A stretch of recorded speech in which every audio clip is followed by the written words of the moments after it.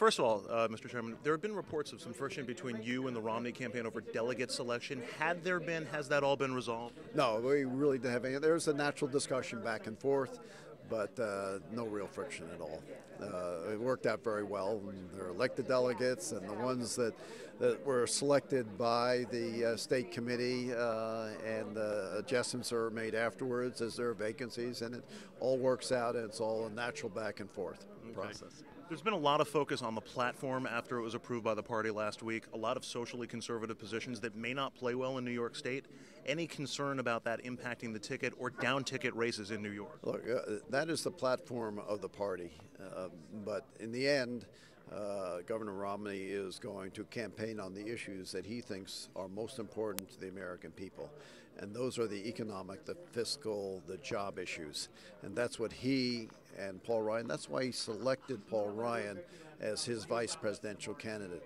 This chairman of the House Budget Committee is the most knowledgeable individual in the United States about the budget, and budgetary issues are very important, but also about entitlement programs and about pro-growth programs, and that's what the next president of the United States has to solve, because Barack Obama has ignored those issues completely at a time when they needed to be solved. They should have been solved 3 years ago, but he didn't solve them because he wanted to be the transformational president to transform the United States into something more like Europe, more government-driven.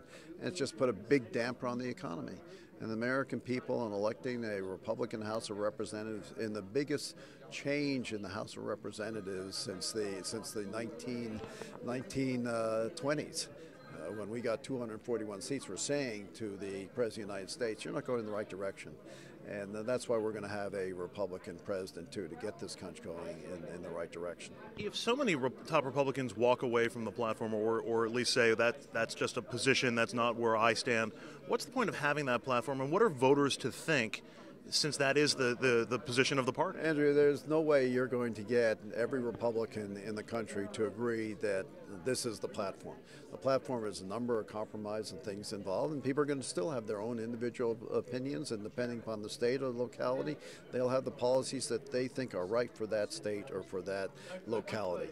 And President Romney is going to have the policies that he thinks addresses and solves the problems that the country is confronted with, and that's the economic issues, the job issues Americans need. We have more than 8% unemployment for the last 3 years.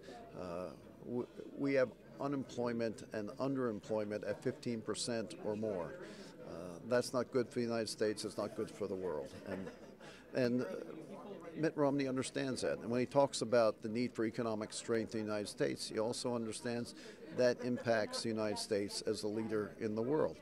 Without the leadership of the United States in the world is going to have many more problems than it has now. He understands that much better than Barack Obama does, and that's what this convention is about, nominating him and then doing the political work to make sure he's elected the next president of the United States. Every New York poll shows President Obama with a double-digit lead, shows Kirsten Gillibrand with a double-digit lead over Wendy Long.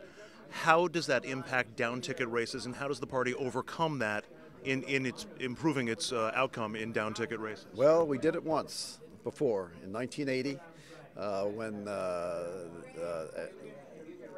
candidate Reagan, Governor Reagan of California, was way behind in the polls in New York State. And in the end, as the challenger, he beat President Jimmy Carter. And we also, at the same time, for the last time that we did it, we elected a challenger into the United States Senate. Alphonse D'Amato won the U.S. Senate seat from New York. I think we can do it again this time. So all you need now are Reagan and D'Amato on the ticket, and you're all set. No, we have the ticket that we need that addresses the problems of this era. The problems of that era were inflation and interest rates that were at 20%, with inflation at 13%, and the huge impact that had on a lot of different parts of the economy. Unemployment was rising rapidly. Well, we have the same problem with unemployment, but now we got the problem of deflation, which is more fiscal issues that the President of the United States has to address. Different problems, but the solution's the same, and that's to have Republican government in Washington. We've had Democratic government for the last 3 years plus. They haven't been able to do it. It's our turn. Let us do it.